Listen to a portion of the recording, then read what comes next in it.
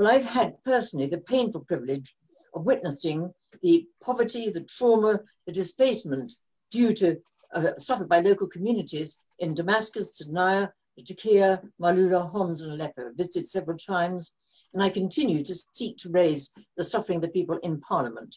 Just as a reminder, over 9 million Syrians are food insecure at the moment. An estimated 9 out of 10 live below the poverty line, and over 11 million Syrians are in need of humanitarian assistance. I've raised this frequently in Parliament and the suffering of the people.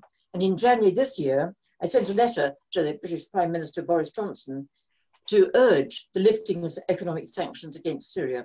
The letter was signed by 80 other people, including many colleagues in the House of Lords, 2 former British ambassadors to Syria, including one of them, my friend Peter Ford, and other people from different arenas.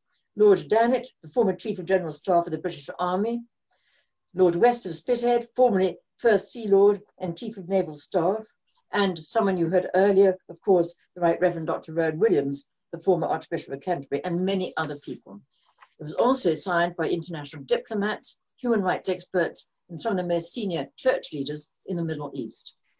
Very briefly, our letter to the Prime Minister followed calls from the United Nations Special Rapporteur on Unilateral Coercive Measures, Professor Elena Duin, who appealed at the end of December for the United States to lift its complex web of economic sanctions that severely harm the people of Syria. Sanctions that have not been approved by the UN Security Council. The Special Rapporteur stated that US sanctions, I quote, violate the human rights of the Syrian people and also, quote, exacerbate the already dire humanitarian situation in Syria, especially in the course of COVID-19 pandemic, end of quote. They suffer, or they cause suffering by blocking the aid, trade, and investment necessary for Syria's health system and economy to function. And the Special Rapporteur's findings reflect a growing consensus within humanitarian aid and human rights communities that the sanctions are driving Syria into an unprecedented humanitarian catastrophe. I could give a lot more details. You've had a lot already, and I know speaking out of turn because of our network connections. But I would just highlight that sanctions kill just as surely as bombs do. But while bombs can be aimed at military targets, and sometimes, unfortunately, civilian targets, under sanction regimes, nearly everyone suffers in Syria. The effects have been devastating. Millions of people out of work, skyrocketing prices and poverty, a crippled healthcare system, and hunger and death for many of the most vulnerable. It is high time the undeclared economic war being waged against the Syrian people by the United States, the United Kingdom, the European Union, and their allies to come to an end. And I hope very much that this very important conference will help to bring that around. So moving from there to my, moving from there, sorry, stop in a moment. I move to what I'm sure you do, which is to have the great privilege of giving a vote of thanks. So I'd just like to offer a very profound vote of thanks to all the distinguished people who participated in this very, very important conference.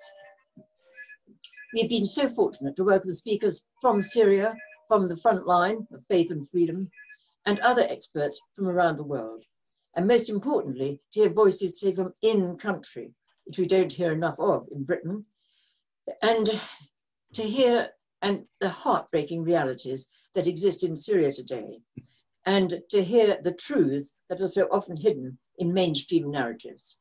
And if you have to listen to the BBC like I do, I've complained again and again about the quality of the coverage of Syria related to other areas in the region. So a huge thank you to those who, in the face of pressure not to do so, I know many people have a lot of pressure not to take part in such a conference. They've had the courage to speak out and may well pay a high price for it. But we're here because we believe. We believe in the truth. We believe in the need to alleviate the suffering of the people of Syria. Since the Syrian crisis began 10 years ago today, the suffering of the Syrian people has gone on, as we all know, it's all why we're here, for far too long. And the current policies of the international community are only prolonging violence and instability in the country and compounding the profound suffering of millions of people, innocent people. So I passionately hope that the voices today will promote a path to stability and peace. And finally, of course, thank you so much to Dr. Macram and the European Centre for the Study of Extremism. And so I'm disorganized because I've been running around trying to get my network going, and for organizing this very important event. But seriously, I'm sure we all hope and pray that what we have heard today echoes in the corridors of power and challenges the people to reflect on the too often unreported realities in this context. And as I say, there's very, very biased reporting, which I'm sure we are all aware of. And to support Syria to decide its own future and to rebuild your magnificent country with its wonderful history in a way that goes with the wishes of the Syrian people, and to bring hope, peace and freedom for your people. You've suffered for far too long without it. You've deserved it for a long time.